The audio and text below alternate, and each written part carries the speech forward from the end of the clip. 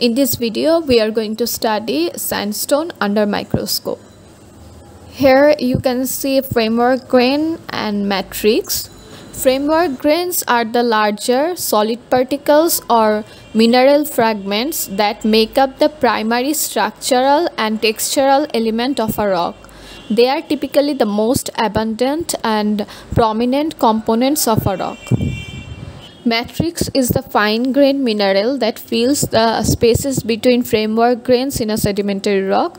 It is often composed of similar smaller mineral grains or other fine-grained materials. Here most of the framework grain are quartz. You can identify quartz by its wavy extinction and first order yellow to gray color under crossed polars, and colorless appearance, low relief, absence of cleavage under plain polarized light. Their matrix are also made of quartz, which has similar properties but in small grain size, seed size. There you can see clay cement, which is E-light. You can identify it by shiny luminous border around the grain.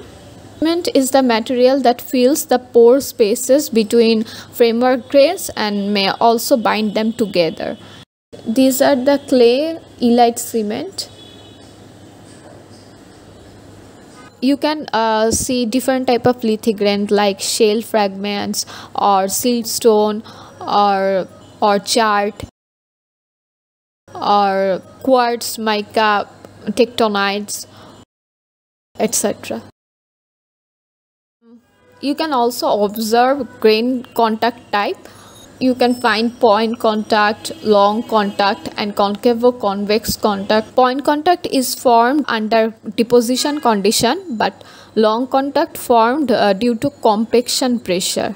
Concavo-convex contact is indicating that rock undergone physiochemical diagenesis. Suture contact indicating that the rock undergone huge pressure.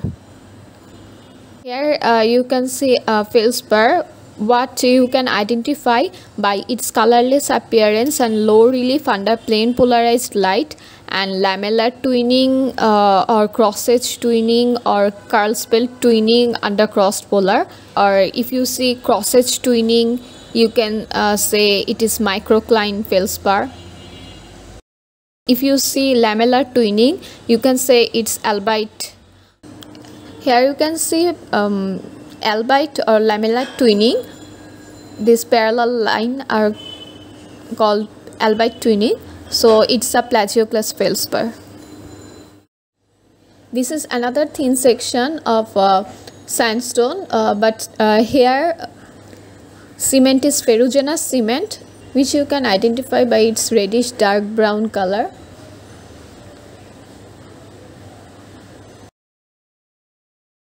Now you can see another thin section of sandstone. Here cement is calcareous cement. You can identify calcareous cement by its colorless appearance with trace of rhombic cleavage under plain polarized light and variegated color under crossed polarized light. Here red dye is used so that you can identify calcareous cement very easily. Also observe grain contact, porosity, permeability of the rock to understand its reservoir quality. If that rock has enough pore space and permeability, you can say it's a good reservoir rock. Here you can say pore space is mostly filled up with matrix and also cement. It has less porosity and permeability, so we can say it's not a good reservoir rock. You can also estimate the percentage of framework grain. For example, quartz 65%, lithigrain 10%. We observe the whole slide under microscope and then we estimate the quartz percentage or lithigrain percentage.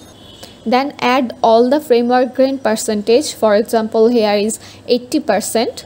Then convert each percentage of mineral grain into 100%. In that case, quartz is 81.25%, lithigrain is 12.5%, and feldspar is 6.25%.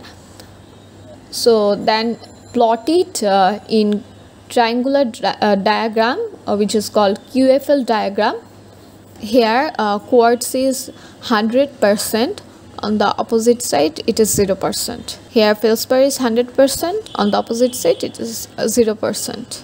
After plotting, you can see the result. Here we can say it is sublithic adenite. That's all for today. Hope you like this video. This video seems helpful to you. Please like and subscribe Earth Detective, and also visit our YouTube channel where we uploaded lot of videos based on earth science. We also organized the videos in playlists based on topics. Feel free to explore and suggest us what you want to learn. You can also check description for links of our social media, website for resources, PowerPoint file and further discussion. Thanks for watching.